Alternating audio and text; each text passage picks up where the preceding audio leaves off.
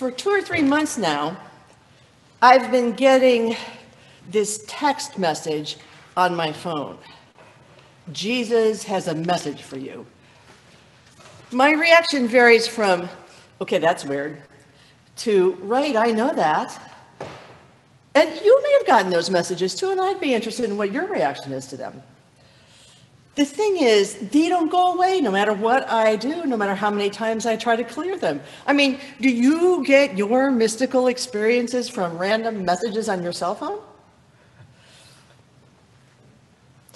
Billions and billions of years ago, a galaxy known as the Large Magellanic Cloud suffered a trauma and lost its ability to make stars.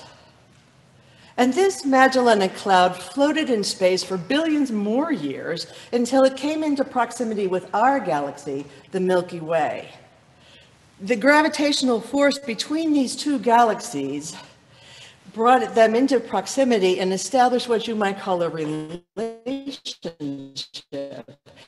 and allowed the Milky Way to penetrate deep into the heart of the Magellanic Cloud. And when this happened, the Magellanic Cloud regained its ability to make stars. 2020 some years ago, a blink of an eye in cosmic time, the evolution of the world with God produced an unprecedented human who was also part of the trinity of persons who are holding the universe within their sphere of energy, within their matrix of love. That man, Jesus, brought a new pattern of life, a pattern based on relationships of witness and compassion, of nonviolence. That pattern became the bridge over which the universe could be unified and restored to order. You may laugh at me and tell me that if this is what restoration to order looks like, we better find a better idea. But you have to think in cosmic terms. You have to think in terms of billions of years, like the Magellanic Cloud and the Milky Way. The death and resurrection of this human Jesus, because Jesus was indeed human, made it possible for us to become not just dust and compost, but part of the source of life in a new way. The death of Jesus meant that his human but divine energy exploded into the universe and became forevermore part of each of us. This is not just hokey religiosity. This is not feelgoodreligion.net. This is in the air we breathe, in the elements of our bodies. We have Jesus in the way that we have everyone who ever has lived. All of these developments, God and creation evolving so that finally Christ could arrive in human form, Jesus living and dying in relationship with other human beings, and Christ exploding in love from the death of Jesus. All of these developments are the movement of love.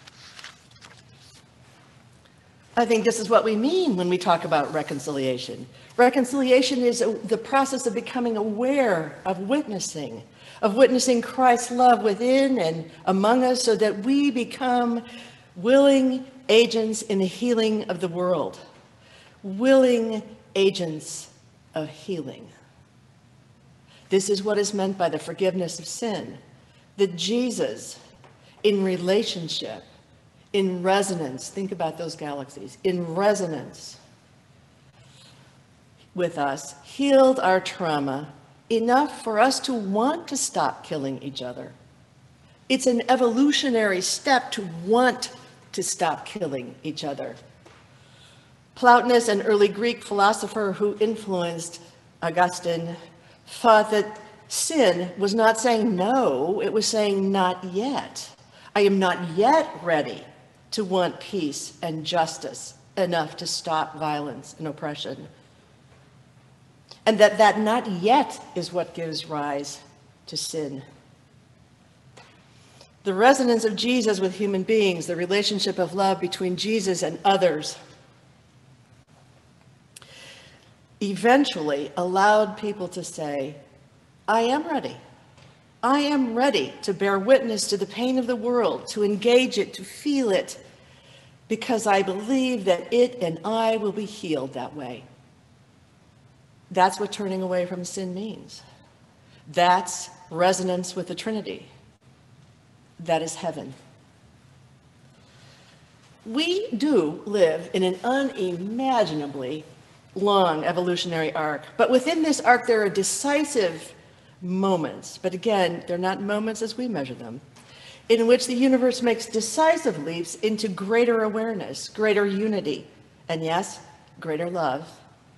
And when that happens, we move one more step closer to the merging of heaven with earth. And despite our continued relationship with violence, we do have stunning examples of readiness to heal. 53 years ago today, the Reverend Dr. Martin Luther King was assassinated in Memphis. Dr. King was a student and apostle of the great Howard Thurman, who is the saint of the nonviolent movement and the civil rights actions in this country. Thurman became the power of the nonviolent movement after he studied with Mohandas Gandhi in India. These men admired Jesus, and they were organized and energized and authorized by his life. These men had tremendous impact for the good on people everywhere, and especially for people of color in this country. No one could miss the pattern of Jesus expressing itself in everything that they did. These brave, heroic men and countless other people since that time changed hearts, changed laws, changed the fundamental way that we saw each other for a long time. This is resurrection at its best. This is the slow evolution of Christ the Omega among us.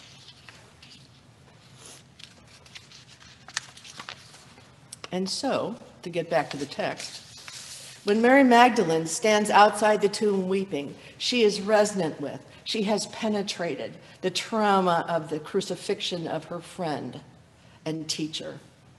She has loved him, and now she holds his pain and hers. It's this deep resonance, think about those galaxies, this deep resonance with Jesus that allows her to recognize him despite his glorified nature, after he completes the circuit between them by calling her name. Witnessing, resonating, loving, healing. That's the new pattern of life Jesus came to give us. The Paschal Mystery is a deep and complex concept, but this much I understand about it. The resurrection of Jesus means that each of us, past, present, and yes, to come, has within us the resurrected Jesus. Whoever we are, however we think about ourselves, how little we believe in ourselves, or how skeptical we feel, we are in fact powerful forces for reconciliation and healing. We are agents of evolution, and we are on the brink of a new development. The violence that lives in us and among us is part of us, but it is only part. We are awakening to the ways in which we consciously and unconsciously permit violence to hurt each other, and we feel the pain of that awareness. But through the mystery of the resurrection, if we come together to stand against violence, the whole host of our ancestors, and yes, of our descendants, because Jesus is not on our time, but on Trinity time, will stand with us, and we will start to heal this world.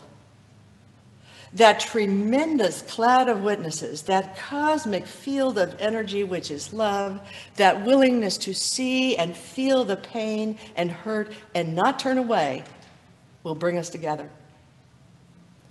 If God is with us, who can be against us? We shall walk in peace. We will overcome. I saw the message for the umpteenth time on my phone. And I finally realized that it didn't matter how it came to me. It only mattered that I got the message. May the promise of the resurrection pour down deeply into your hearts and give you courage and energy and hope. Amen.